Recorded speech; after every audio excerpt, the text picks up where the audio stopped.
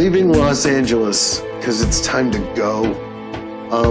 It's time for me to go. And then I got cancer, and then, like right there, see that right there? Where here's the money. Cancer was the best thing that ever happened to me. I mean, it was cancer. Years that I've lived in Los Angeles, and now I'm going on the road. Runs like a girl away from this place, where this place will make his men, his ajis. You know ajis?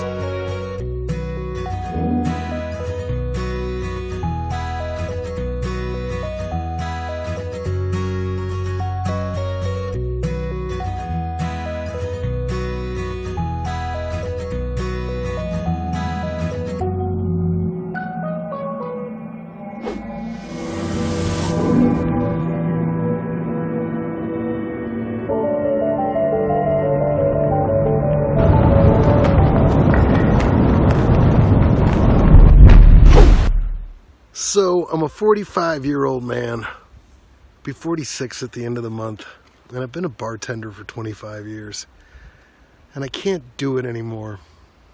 So what I did was, I quit my job. I sold most everything that I own, and I decided to drive to Alaska to start. And after Alaska, I'm going down to Texas, and after Texas I'm going down to up to Chicago, and after Chicago going up to Vermont, and Vermont down to Florida. Spend the winter keeping an eye on my mom. But I'm 4 days out of Los Angeles. That's where I've been bartending. And this is what I get to look at today.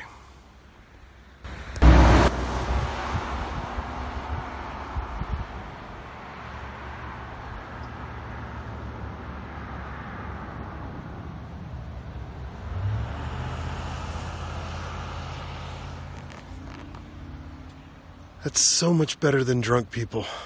Like, if you're not happy, or you're not peaceful, if you're not enjoying this planet that we're on, then you've got to do something.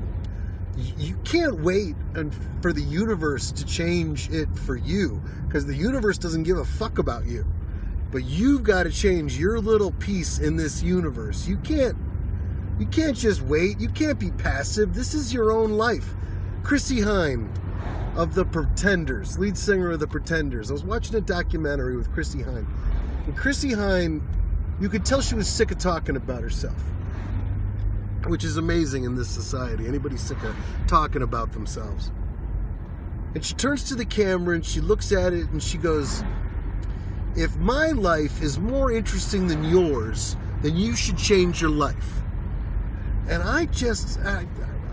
I was flabbergasted. Here I was trying to learn about Chrissie Hynde and The Pretenders, and Chrissie Hynde's telling me, why is my life more fascinating than yours? Do something. Like, this life, your life, doesn't matter. I mean, yeah, it matters to you, and yeah, it matters to the people around you. But if you look around and you see a rock or a tree, something that's been here for millennium or eons or however long, you're an ant in this life. So if you're an ant in this life, then why shouldn't you be the best ant you can possibly be? Why can't you in this life be whatever kind of ant you want to become? What's important to you? Family, sure, but how important are you to your own life? Like, how many days are you going to do the job that you hate? How many days are you going to live the life that you can't live anymore? Like, what's your happiness worth to you? What's peace worth to you? And if you can figure that out, you can answer the questions of what peace is and what's it worth to you, well, then you can go after it.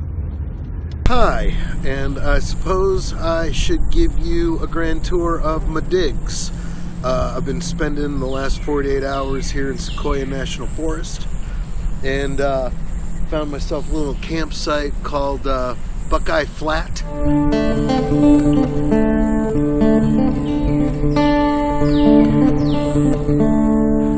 And I've been hanging out here for the past couple days. It's been real nice. So I'll give you a quick grand tour. So here we are on the grand tour. That is the refrigerator. That is the box that we store all the food in because of bears.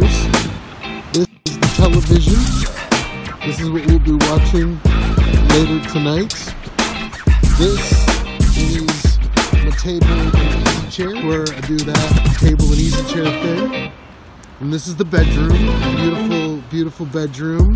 I'd like to thank Lance Barber for supplying the tent for the bedroom.